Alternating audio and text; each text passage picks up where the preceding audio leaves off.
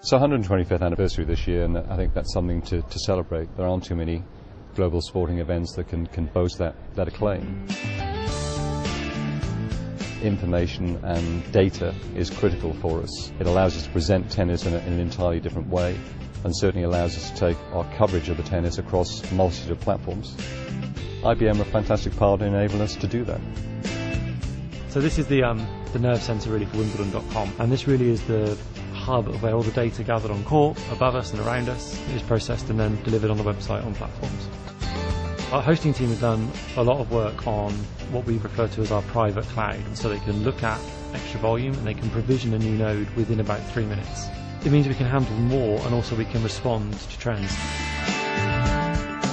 Obviously we're 2 days into the championships and we've got just over 67 million page hits worldwide at the moment. I think everyone wants to beat that. So this year IBM is launching IBM Point Stream.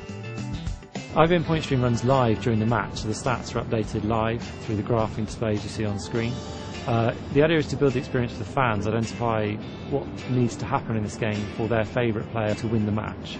We're using the last 5 years of Grand Slam data, which is about 39 million points, to provide the 3 keys of the match. We're excited by the player tracking system. That's far more predictive in terms of the data it presents.